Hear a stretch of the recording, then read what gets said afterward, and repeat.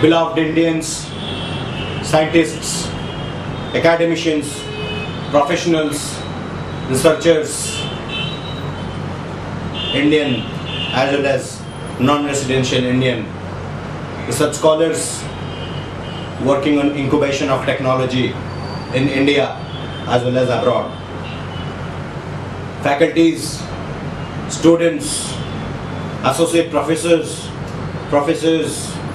dean of academics, principal, top to the bottom level of academics. On this auspicious day of independence, of the 71st date of birth of our country, I express hearty congratulations to all Indians as well as scientists residing abroad, and express my hearty gratitude to each and all concerned to contribute towards the advancement of progress in academic and scientific evolution in our country.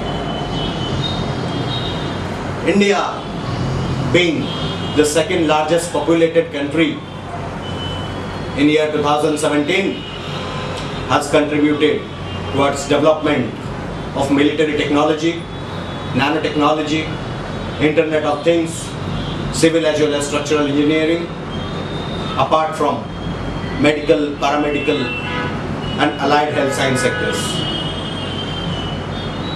हमारे देश को उम्र 71 साल का हुआ,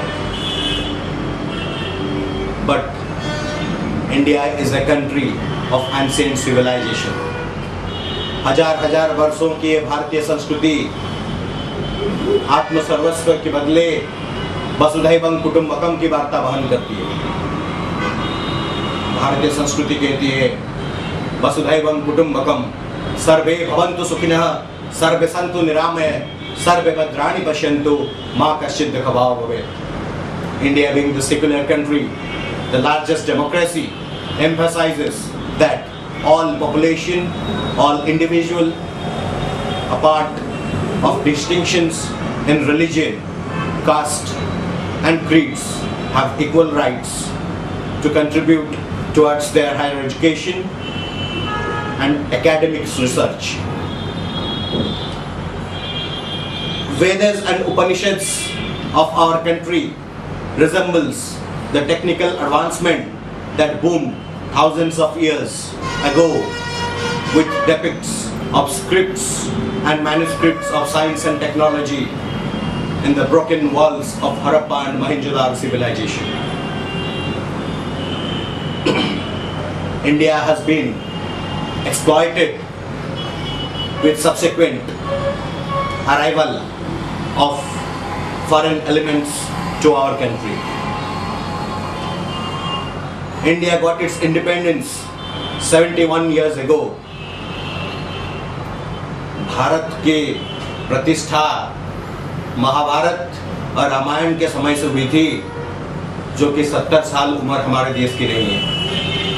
But it took 70 years for our governments, bureaucrats, ministers and civilians of India to work dedicatedly for national development and to streamline the issues of administration. But the dedication what Indian scientists gave to DRDO and ISRO as well as our military sectors was really appreciable, and the strength of India to emerge as the fourth powerful country in the world would not have possible without their contribution. So on behalf of IFERP Institute for Engineering Research and Publication and Technoarete groups of companies and associates, I express my hearty thanks and gratitude to all the scientists involved and contributing towards national advancement. With this interaction to all my members and all associates, my colleagues, my staffs of my organization, few lines of Bhagavad Gita with Skand 9.27 is reverberating in my mind. Yat karosi, yat ashnasi, yat jasosi, dadosi, yat tapashyasi, kaunteya, yat krishnaya mat apanam. This shows the dedication what Pandavas gave to win the victory of Mahabharata was because of the truth and the legendary success they achieved because of their sacrifices. We in the Technoarete groups and IFERP have rigorously contributed half of the decade and in last few months as well as few years working day and night to bring a scientific revolution in our country.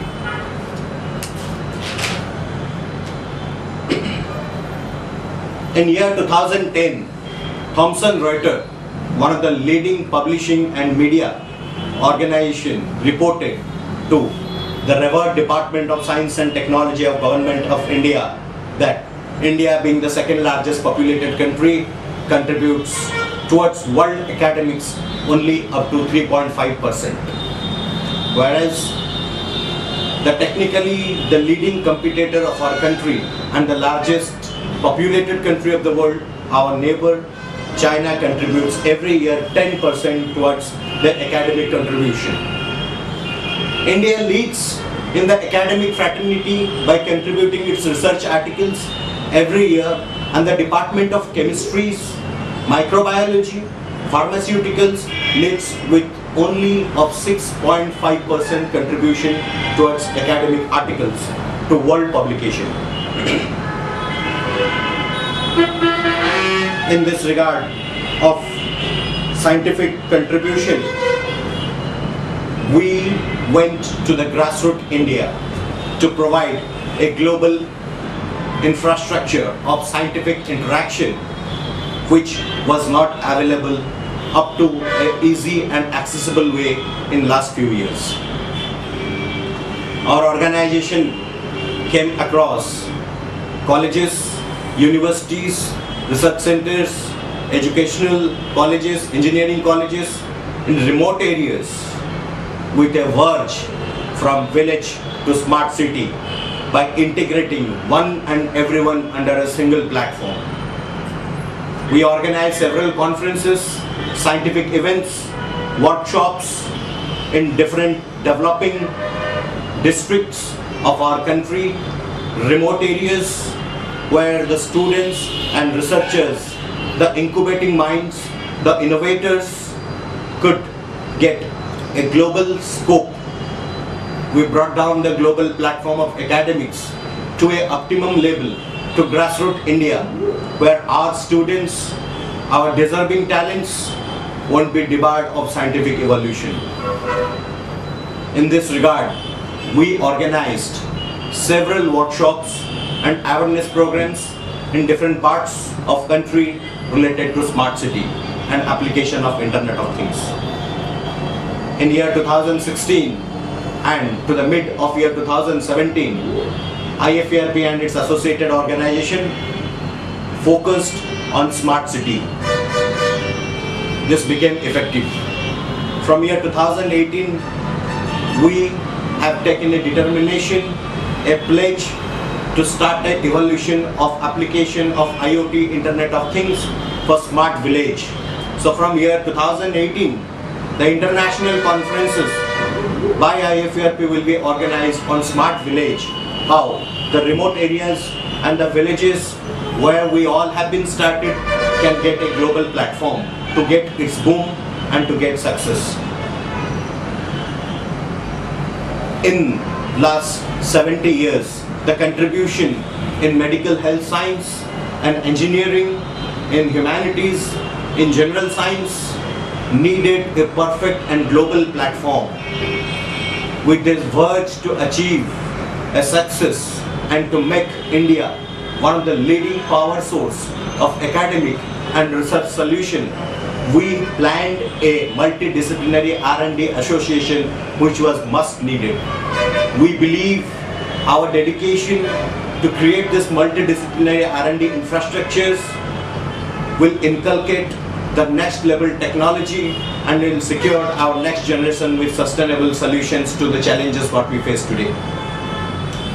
In this regard, we integrated engineers, doctors, dentists, paramedical professionals, allied health science associates, engineers of fields as well as academics to a single platform where they can share their research articles, their innovation at a global level platform. We formed different associations related to science, engineering and technology that could be utilized simultaneously for mutual applications of different disciplines. Interdisciplinary applications including the digital signal communications to applications of signal manipulation in nerves and neuron technology has brought a boom in current years. We have emphasized on different integrated science and integrated research.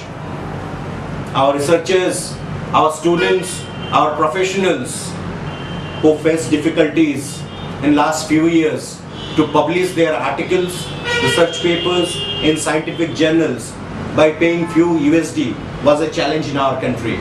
In this scenario, we built up a real, perfect, global, standardized platform where the scientific references could be taken, articles could be viewed by starting a venture called Researchpedia.